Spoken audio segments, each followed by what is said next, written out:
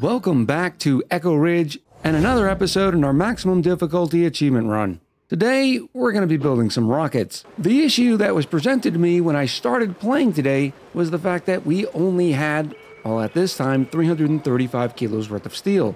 And this isn't counting the fact that I need to complete all the bunker tiles down this side, and all the rocket components are going to be made out of steel as well. Speaking of which, after this little side to our nuclear sauna, every top surface of the planetoid is going to be bunker tiles, save for this little strip right here, which we need visibility through for both the enclosed telescope and the mission control station. So at least here on Tuxedo, we won't have to worry about meteors anymore. Over on Rikazan, we're getting there. We've managed to replace all of the mistakenly placed steel tiles for bunker tiles, and as more lime comes in, more steel is created. Also on Rikazan, we're taking the opportunity to start gutting out this biome, like I had previously said, 4 tiles of height at a time, and then we're going to take a bunch of these ores and send them back to the home planetoid as well. Over on Rikazan, the only duplicant left is Mr. DK Oz, who is doing one final sweep to make sure all the materials in and around the planetoid are sitting in between these 2 automatic dispensers. We've already marked the conveyor loader to pick up everything, so the auto sweeper is literally doing that. It's going to take a pretty long time, because there's a planetoid worth of materials sitting in that one tile. But you'll notice, even in this short minute or two, we're already up to 715 kilos worth of steel.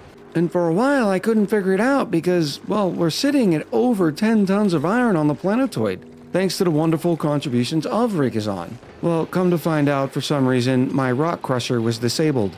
And even though they are pounding through it, we still have 2 tons worth of eggshell, 800 kilos worth of small poke shell molts, and a 1.5 tons of standard size poke shell molts. So lime's not going to be an issue here in a little while. Some other modifications I've been making over on Tuxedo were the addition of 3 more ethanol distilleries. And that was for the simple reason that we were running out of carbon dioxide, and well, power is actually starting to be an issue, to the point where we've actually used up all of our spare hydrogen. The coal generators are going, and what's more impressive about that is they're all sitting in a power control station, and yet we still can't keep up with the demand on power. The 4 ethanol distilleries are exactly what it takes to be able to provide the petroleum generator exactly 2 kilos worth of ethanol per second, which is the most that one petroleum generator can use. In fact, this one buffer tank is actually starting to get a little bit of backlog of ethanol. I made sure the duplicants can't get down here. This is, if you remember, the excess poke shell storage from these poke shells who are being groomed. The great thing about these extra poke shells is they're going to go a long way into creating more lime. Now the reason we're starting to run out of power is because, well, we added another complete electrolyzer that runs pretty much constantly. We have a couple of extra thermal aqua tuners for both the liquid oxygen and the liquid hydrogen. The metal refineries are starting to work a lot more because of the recently found surplus of lime, not to mention that I queued up even more supercoolant. So depending on how much each of those systems are running, it dictates how we're doing on power. But as you can see, just a minute later, we're doing just fine. But we need to head off this problem before it becomes a bigger issue. So it looks like it's finally time for us to get into some geothermal power. And I'm thinking this spot right here is really nice because of the obsidian. We'll be able to bore through it. I would have preferred something more centrally located to ensure that our heat spike had access to a lot more magma before we start draining all the heat out of it. Now I'm going to try to design a system in this area here to be able to siphon all that heat out. And I'm sad to say I'm not going to do the typical echo maneuver and just YOLO it, which would be just start boring through it and then build everything out. I'm going to play it a little safer and actually vacuum this area. But I want to design a system that I can actually still get into, and that way I can continue that heat spike in the future, which I believe is going to end up calling for some sort of liquid locks. And in that case, I don't want to use this expensive supercoolant, so we're just going to make some Nornafta. Go to our temperature shift plate. We only have 600 tons worth of plastic, and just put several of these down. And then as they heat up, I'll make sure that I sit here with the camera right here so that I can make it in time to be able to mop it. Just like that. And the naphtha is actually going to be the key to this system. This chamber here is going to be filled with nothing but hot steam. And we're going to have some door system here that controls how much heat is going to be allowed in the chamber. This double liquid lock actually serves two purposes though. One, making sure this steam heat here doesn't end up escaping out here, but it's also going to give us a point that's going to remain a vacuum, so we'll be able to burrow down and make our way over to this part of the obsidian and build our system. With our naphtha locks complete, we can start burrowing into the core of this planetoid. Very, very carefully. I'm going to leave this steel gas pump in here just in the off chance that something happens bad and this area no longer becomes a vacuum, hoping that the gas pump will be able to take whatever gas we accidentally created and bring it out of the chamber. Otherwise, it would become superheated really quick and bad things would happen. Now, in the interest of keeping at least 2 layers of abyssalite, that way it's an effective thermal barrier, I'm going to bore down here, at least to start off with. We're going to use some obsidian ladders because obsidian can withstand the heat, hence the fact these obsidian tiles are just relaxing down here. And as soon as these 2 gas pumps finish vacuuming out this area, we'll get to the business of building the heat spike out of beautiful diamond window tiles. Unfortunately, it looks like by digging this up, some of the magma has risen, so we're gonna have to do a little bit of trimming here to get that magma level to go back down. We don't want poor Carol have to sit in magma because unlike the obsidian ladders, Carol doesn't like it. While the dupes are working on that over on Tuxedo, I figured I'd give you a couple of other updates over here on Rikazon. Since we had some Pacu here, we installed a fish feeder and now have a couple of tame Pacu. I put doors here because I didn't want to feed the entire pond worth because I want them to stay wild. But now that they're tame, I can actually deconstruct the fish feeder and these doors, which gives us another check mark in Critter Whisperer. What we have left now is Shinebug, Shoals, and a Gassy Moo. Shovels are going to be easy. We have plenty of them sitting on this planetoid. The Gassy Moos are going to take a little bit because we're not going to find them until we get over to Methaniel. And apparently I ruthlessly killed all the previous Shinebugs over here on Tuxedo. I can't find a single one of them. So we'll either have to find them from a planetoid or just wait until we get them from the printing pod. And after a few minutes, we have a beautiful vacuum here and what's going to eventually be our nice steam chamber. So I can get rid of all these things and I'm going to end up sweeping all of them up before it gets super hot in here. Which is another, no Eric, don't stand in there. Bad Eric. Which is another consideration when you're doing projects like this, don't ever sweep these materials. They are entirely too hot and occasionally the duplicant will drop them in places like this and once again, bad things will happen. One of my next steps was actually getting a heavy watt wire to cross this entire area so that we can connect it into our steam turbines and our smart battery. Unfortunately, we're down to 6 tons worth of wolframite and don't have any other ores other than uranium ore, or well, we could start using steel because we're up to 18 tons of it already, but we're not going to do that. Instead, we're setting up a little delivery system here on Rikazon. We're going to have this storage bin. We're going to have the dupes load up any and all metal ores until we get 20 tons. We'll put it on a 6th to make sure the duplicants do it pretty quickly.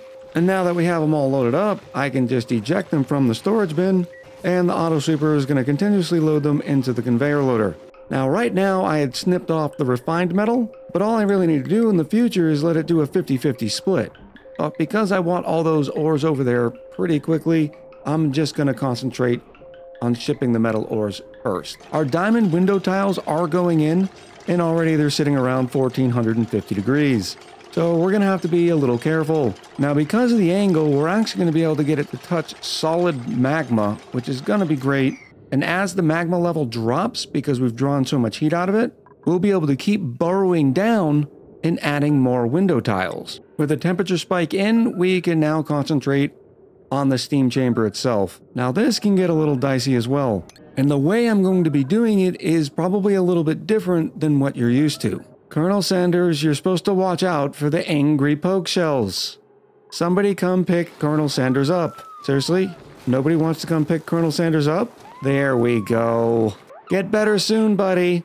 Like I was saying before Colonel Sanders decided that they were going to be crab food, we need to be careful about the installation of these next steps. And it's for this reason I don't actually use diamond to directly connect to the steam chamber. And the reason is pretty simple. The steel metal tiles have a thermal conductivity of 54 and a specific heat capacity of 0.49. The diamond window tiles have a higher specific heat capacity and almost double the thermal conductivity. In other words, they transfer temperature almost too quickly into this chamber. So there's a chance it would get too hot in here before all of our temperature controls kicked in.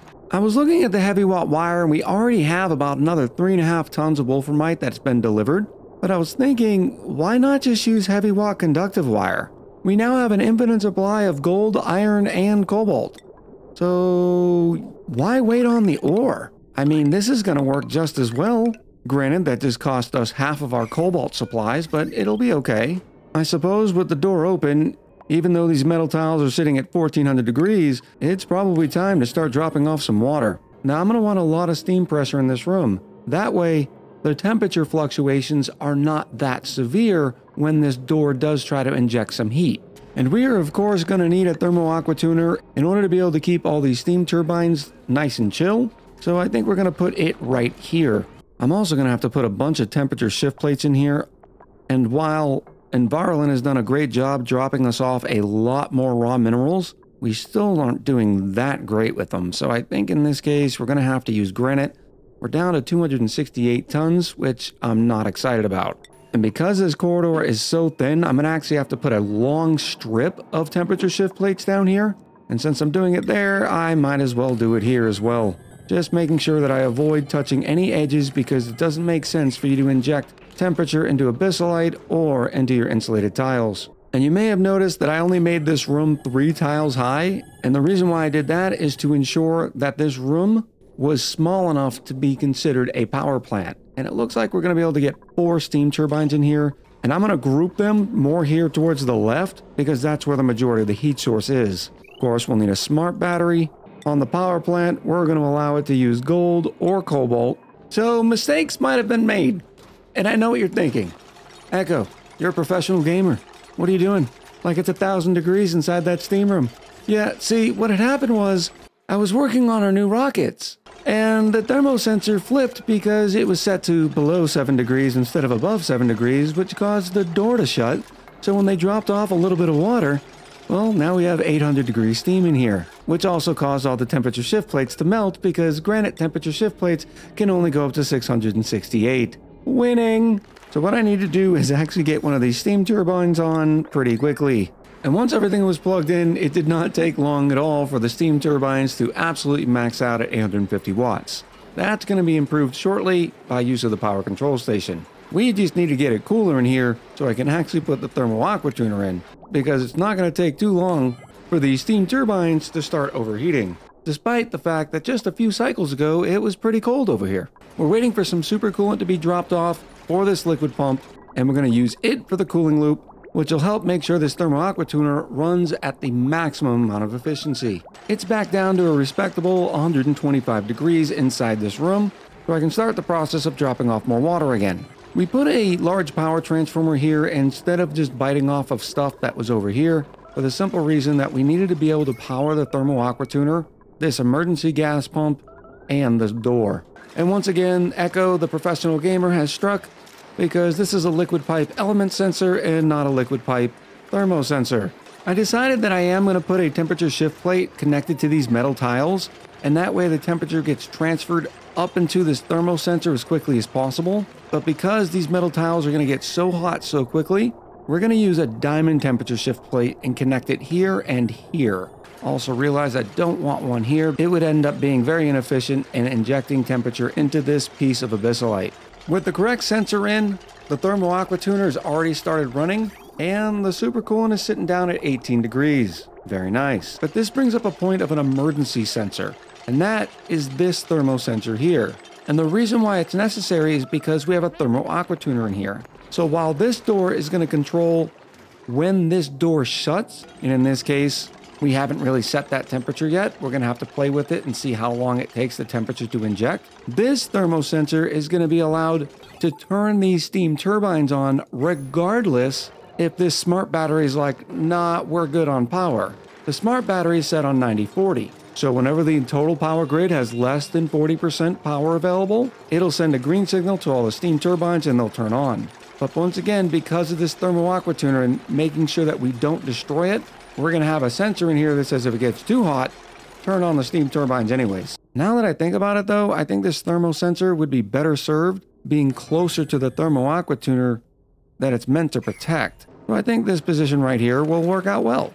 Once again, pro gamer. We've dropped off enough water to where we have 20 kilos worth of steam pressure in this room, which I'm pretty happy about. And take note that Dave and Lady Ruff are tuning up the steam turbines now. And when they're finished, each steam turbine is going to be able to provide 1,275 watts for a total of over 5 kilowatts, which is absolutely wonderful. Now we just need to make sure that this entire room stays hot enough to do so. Because remember, the NG's tune-up will double the amount of wattage that each steam turbine is providing, but in order to get to 1,275 watts, we have to be much, much hotter in our steam. So I think we're going to set this thermosensor for now to, say, 200 degrees. So whenever it is below 200 degrees in this steam room, this door will shut, taking in temp from the window tiles and the metal steel tiles, inject them into the metal tiles, which are directly connected to these temperature shift plates, which will then transfer through the rest of the temperature shift plates. And once the thermosensor detects that the steam around it is above 200 degrees, it opens the door, creating a vacuum, which stops the temperature flow. So we have this thermosensor set on 200, and this one set on, I was going to use 225, but I think 250 will probably do a little bit better. And now the steam turbines are absolutely crushing it. The current wattage coming out of this one steam turbine is the 1.275 kilowatts. And for now, the power grid looks like it's stabilized. The steam turbines have turned off because this smart battery has plenty of power, which ends up just keeping all this steam in here waiting to be absorbed by the steam turbine. So in essence, every tile worth of steam and these temperature shift plates become little thermal batteries. This is one of the reasons why I absolutely love geothermal power. It is so very efficient, decently easy to implement, and is going to last our colony long after I stop playing this seed, due to the efficiency of how we built it with all the temperature shift plates and the automation set on the smart battery. So during the time I had my head down building that geothermal power, some of you may have noticed the stress meter going up. Well, that's because I tried my hardest to strangle this colony using carbon dioxide. When we installed the 4 ethanol distillers, I knew they'd be creating more carbon dioxide. Not a big deal, just more for our little slicksters to eat, except I'd accidentally made this critter drop off a long time ago, not out of steel, and it ended up overheating, and I deconstructed it with the intent of putting it back. Well, when I didn't, we weren't dropping off any more slicksters. So I made it just in time to realize, wait a minute, why is there so much carbon dioxide here?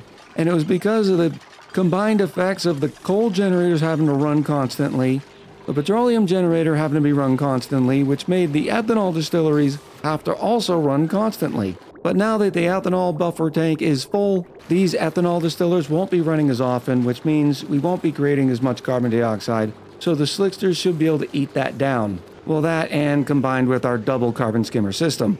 I mean, don't judge me. Don't act like you haven't done this before. You know it's a thing. As promised in the beginning of the episode, I told you we were going to build a few rockets. And while we're not quite using them yet, I figured I'd go over what each one's purpose was. For now, we're going to call them Rocket 1, 2, and 3. And they're tentatively named the Spirit of Ejected Mirror 6, Progress Apollo, and the Exploratory Mars 1. So you know what I'm going to do. I'm going to ask you to go down in the comments and name all 3 rockets. And this time, I'm challenging you to be a little bit more creative because there's 3 rockets that should have similar names. Maybe it's a theme. And am I asking you to name these rockets because it helps me out? Or am I asking you because every time you comment on the video, it actually helps the video out?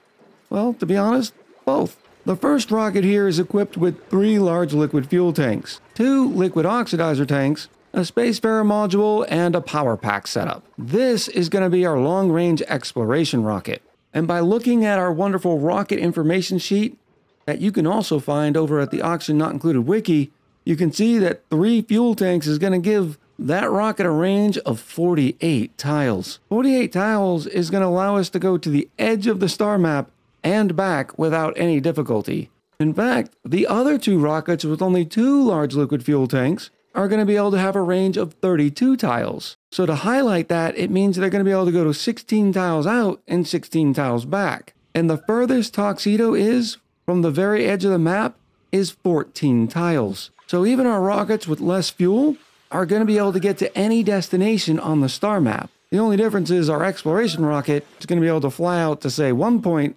of the edge of the map, follow the edge of the map around, and then return. I'm not 100% sure how it's going to go when we finally launch these rockets, because it's going to want to cook everything around here. And I'm thinking of a method of being able to capture all that heat by using a heat sink and then plugging it into even more steam turbines. It could be something as simple as just building all this out of steel and then having a steel heat spike connected to a steam room with a couple of steam turbines doing their thing. Or is it even worth it to do that? I know some of you are going to say something like, well, if you want to collect power from the rockets, you really ought to put in a rocket chimney. To which I would reply, where? We don't exactly have much room for anything here. One last little update here on Rikazon. We are slowly building more and more steel bunker tiles as we get the steel. And unfortunately, it's been so long since I've been here on Rikazon. We're in the second meteor shower. The first meteor shower hit the bunker doors as planned, but then the bunker doors opened and dropped all this hot regolith here. And yeah, you can see that I'm putting up some dig commands, even though the meteors are still going. And that's because I finally put in a wonderful suit system for the dupes here on Rikazon. We even made sure to cover the entrance with some bunker tiles, so we don't have to worry about any meteors ending up down here. But we will want to get up here and start digging some of this out too.